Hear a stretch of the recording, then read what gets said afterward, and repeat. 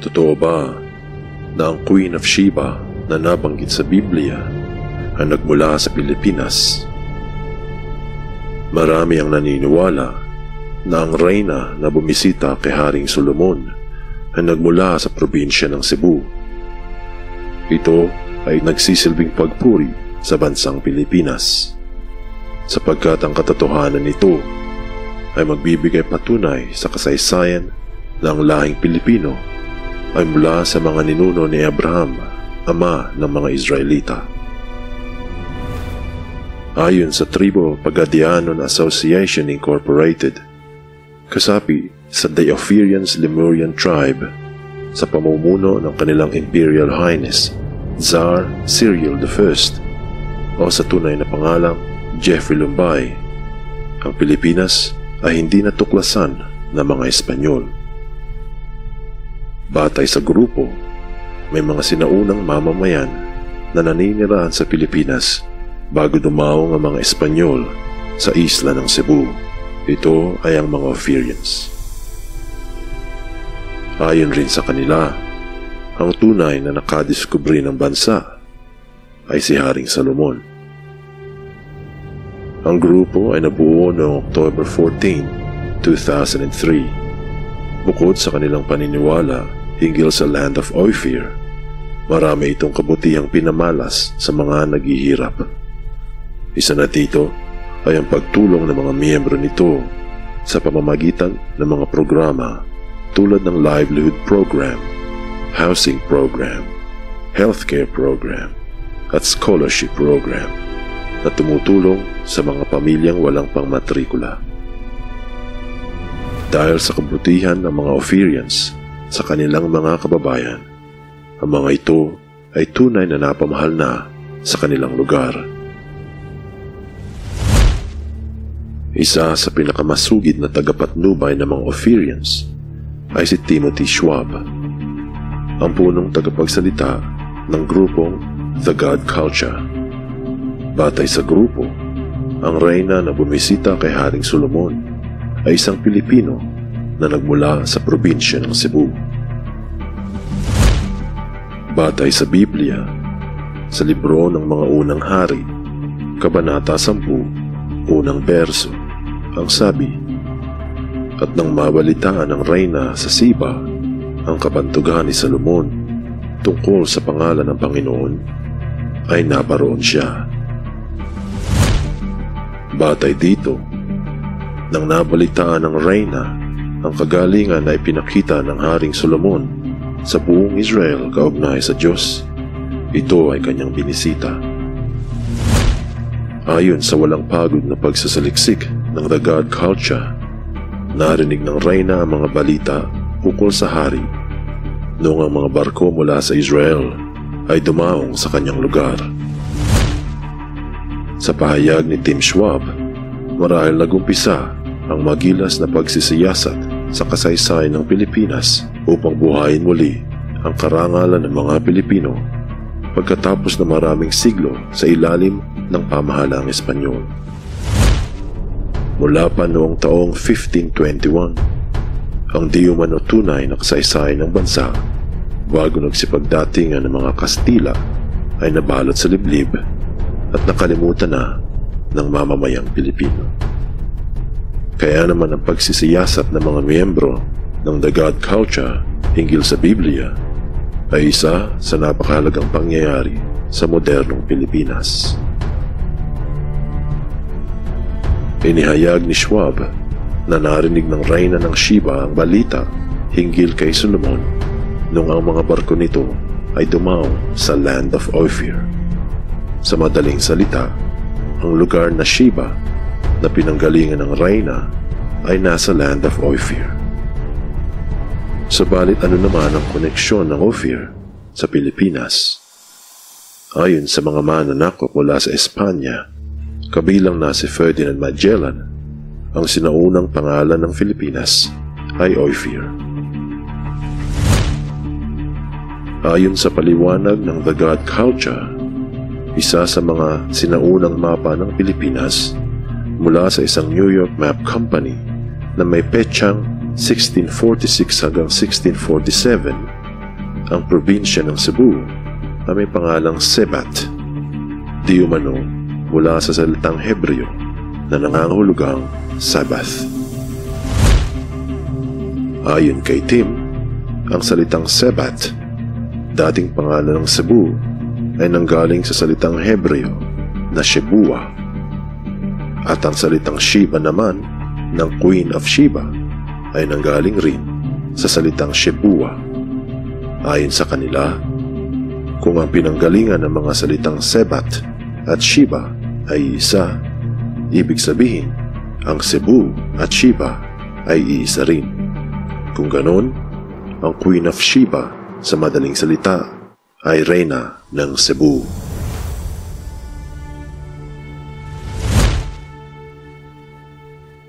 Sa pahayag na ito, napatibay ang pananampalataya ng mga OPHIRians sa kanilang paniniwala na ang Pilipinas ay ang land of OPHIR na nabanggit sa Biblia.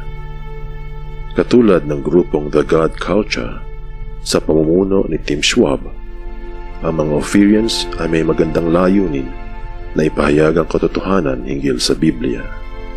Nais ng mga nito na ipagkalat ang kaalaman sa tunay na kasaysayan ng bansang Pilipinas na ang mga mamamayan nito ay bahagi ng isang banal na lahi ni OPHIR, anak ni Joktan.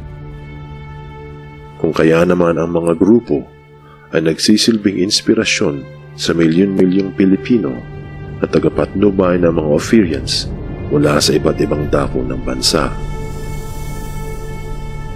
Kung ito ay totoo, bakit ang mga Hebrew scholars o mga eksperto sa wikang Hebreo at mga Bible scholars o mga eksperto sa lumang tipan ay hindi naniniwala sa mga pahayag ni Tim Schwab at ng grupong The God Culture?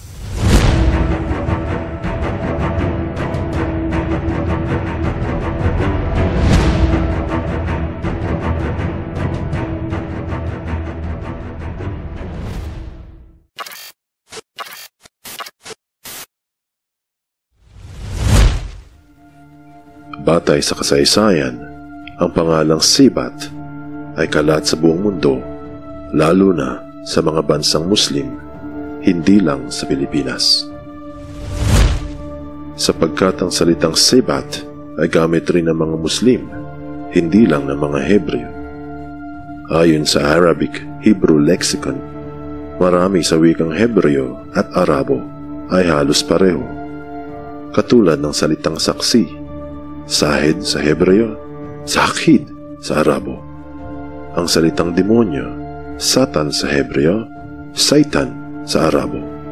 At ang salitang Sabbath, Shachbat sa Hebreo, Sebat sa Arabo. Kaya naman ang sinaunang pangalang Sebat ng probinsyang Cebu ay hindi mula sa mga Hebreo, kung hindi sa wikang Arabo.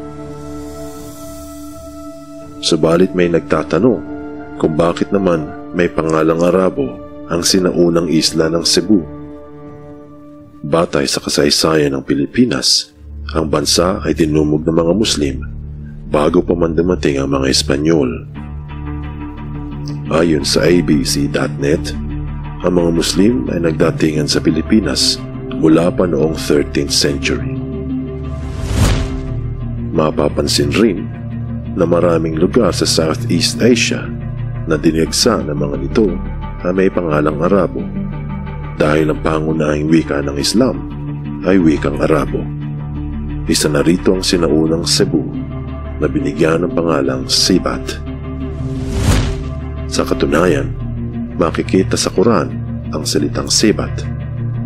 Ito rin ay kalat sa iba't ibang bahagi ng Southeast Asia kung saan nakarating ang mga Muslim.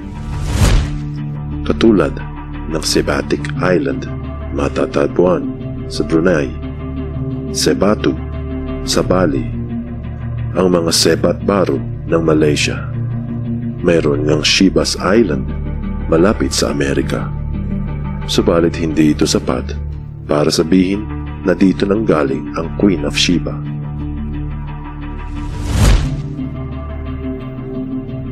Ayon sa libro ng unang mga hari, Kabanata 10, ika-9 na berso ang sabi, "At sinabi niya sa hari, tunay na balita ang aking narinig sa aking sariling lupain tungkol sa iyong mga gawa."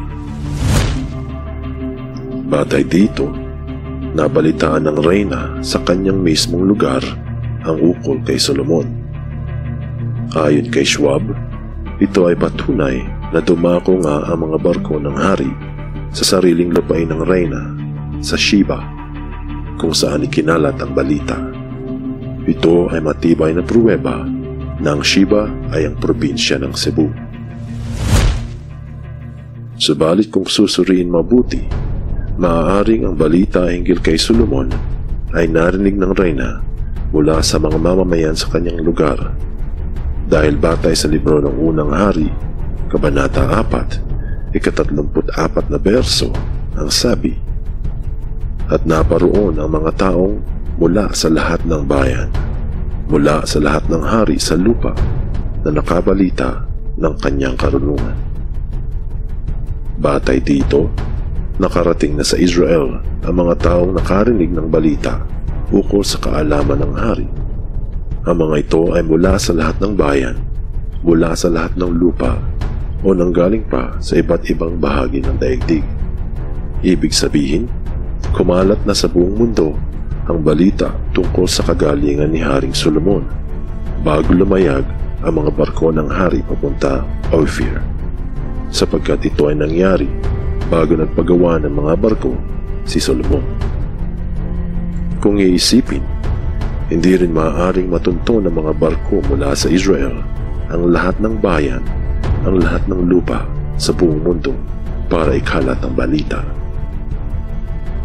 Bagaman taliwas ito sa hinala ng the God culture, dahil sa kakaunting detalye ang nabanggit sa Biblia, walang katiyakan kung ang mga barko ni Solomon ay talagang dumaong sa lugar ng Sheba. Ito ay isa lamang hinala. Ganun pa man, ang masugid na pagsasaliksik ng grupo ni Team Schwab ay pinasasalamatan ng maraming Pilipino mula sa kanilang puso. Ayon sa libro ni Mateo, Kabanata 12, ika-42 berso ang sabi, "Magbabangon sa paghuhukom ang reyna ng timugan, sapagkat siya ay nanggaling sa mga wakas ng lupa, upang pakinggan ang karunungan ni Solomon." Ayon dito, pinagbasihan ni Jesus ang pagdating ng reyna sa Israel, ang darating na paghuhukom. Ayon sa the God culture, ito ay patunay na ang reyna ng Sheba ay nanggaling pa sa wakas ng lupa o sa malayong lugar katulad ng probinsya ng Cebu. Ito ay pruweba na ang mga Cebuano ay mga angkan ng Queen of Sheba.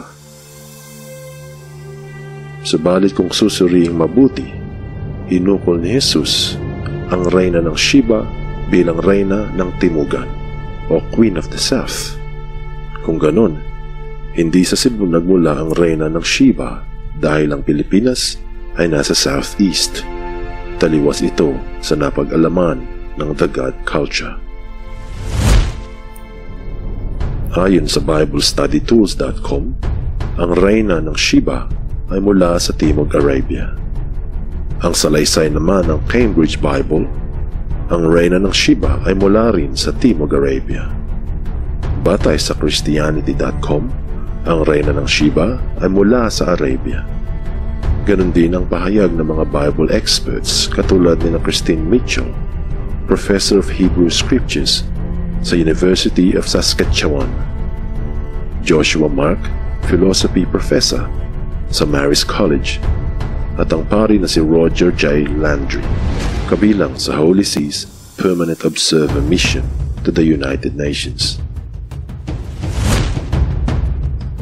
Kahit na ang mga ulat at salaysay ng mga experts sa wikang Hebreo at Lumang Tipan ay taliwas sa mga hinala ni Tim Schwab at ng the God culture, hindi pa rin ito tumutukoy sa katotohanan, sapagkat walang detaling nabanggit ang Biblia hinggil sa pinagmulan ng Queen of Sheba. Sa katunayan, ang Diyos lamang ang nakaalam ng lahat. Sino ang marapat na paniwalaan ng mga Pilipino hinggil sa kanilang marangal na kasaysayan? Ang mga Bible scholars at Hebrew experts mula sa iba't ibang bansa, o sina Team Schwab at The God Culture na may mabuting layunin at pagmamahal para sa mga mamamayan? Sino sa mga ito ang makapagbibigay liwanag sa katotohanan at makapaghahain ng makabuluhang sagot sa katanungang, ang Pilipinas ba ang land of OPHIR ng Queen of Sheba?